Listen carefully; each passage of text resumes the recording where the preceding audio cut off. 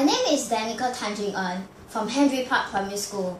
Today, I'm going to share with you how I describe a Singaporean.